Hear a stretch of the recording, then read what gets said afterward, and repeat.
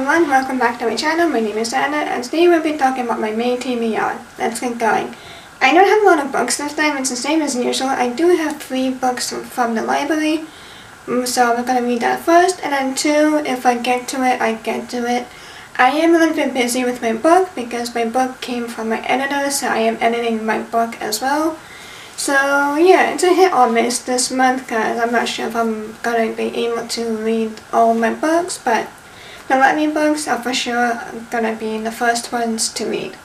Let's get going. So my first book is 1984 by George Orwell. I actually did not know what this book is about. So, a masterpiece of rebellion and imprisonment award is peace, freedoms, and slavery, and Big Brother is watching. Thought police, Big Brother, Orwellian, these words have entered our vocabulary because of George Orwell's classic dystopian novel 1984. The story of one man's nightmare odyssey as he pursues the forbidden love affair through a world ruled by warring states and a power structure that controls not only information but also individual thought and memory. 1984 is a behemoth haunting tale, more violent than ever before. 1984 exposes the worst crimes imaginable, the destruction of truth, freedom, and individuality. That sounds quite interesting. I wanted to do a challenge with this book, which is why I got it in the first place. But for the life of me, I cannot remember what that challenge was. I think I had to do something with the Guinness World of Record, something like that. World Record. But I'm sure it will come to me. I hope it will come to me.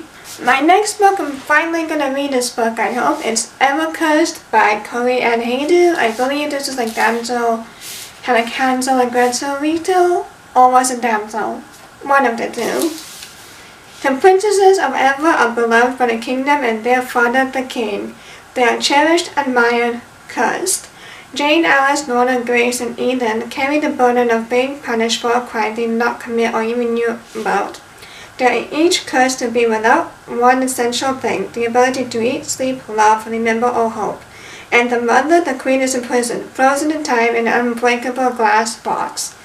But when Eden's curse sets in on her 13th birthday, the princesses are given the opportunity to break their curses, to prevent them from becoming true spells and dooming the princesses for life. To do this, they must confront the one who cast the spell, Regan, a young witch who might not be the villain they thought, as well as the wickedness plaguing their own kingdom and family. That sounds really nice, and the cover is so pretty. Oh. My next book is Seven Faceless Saints by M.K. Loeb. In the city of Oblazia, saints and their disciples rule with terrifying and unjust power, playing favorites with the unfavored struggle to survive. After her father's murder at the hands of the Oblazian military, Rosanna Lecturosa is willing to do whatever it takes to dismantle the corrupt system. Tapping into her powers as a disciple of patience, joining the rebellion, and facing the boy who broke her heart.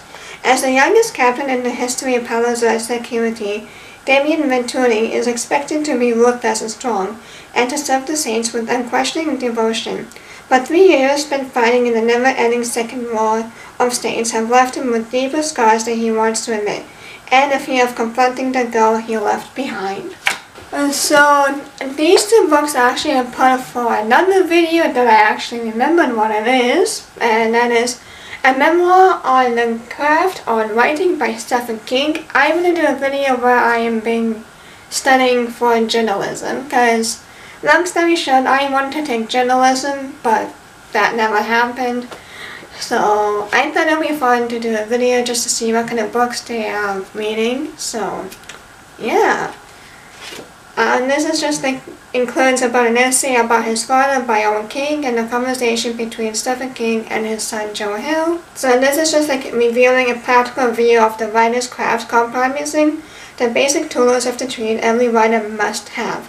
King's advice is grounded in his vivid memories from childhood through his emergence as a writer, from his struggling early career to his widely reported near-fatal accident in 1999. Extractable link between writing and living spurred his recovery.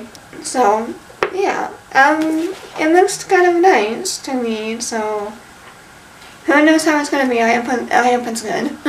And again, this book is also part of the journalism video that I'm gonna be doing soon, probably when I get back from my vacation.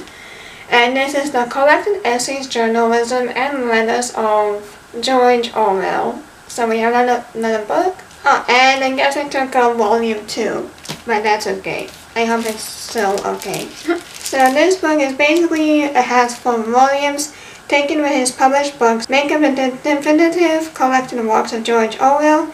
In them, his essays, journalism, and letters are arranged chronologically to show how his life and work developed, and in this arrangement they stand in for an autobiography, with each volume covering a distinct period of his life. Nearly all the journalism and letters have never been reprinted before and unknown except to a few of Orwell's contemporaries. These volumes also contain manuscripts found after his death, which illuminate his way of working as a writer and the historical events in which he took part. The well-known essays have been included in the chronological context to complete the picture of his evolution. These volumes give a much more human and rounded account of George Orwell than has ever been given before, but they also present a completely original story of the political life of the first half of the 20th century. That sounds really interesting, so I'm excited to read more about George Orwell. And that's all that I have for my main TBR, so nothing too crazy. I'm hoping I will get to them. I might actually take Abacus on my vacation. I know we're going to be doing most of exploration, but you know, in the evening when we're like chilling in bed, ready to go to sleep, I just might take that in, but I don't know, we'll see. And there's an airplane ride, so yeah. But anyways, those are all the books that we'll be reading for my main TBR. Let me know what you're reading in May, and please like, comment, and subscribe so you'll be notified every time I post, and I will see you in my next one. Bye!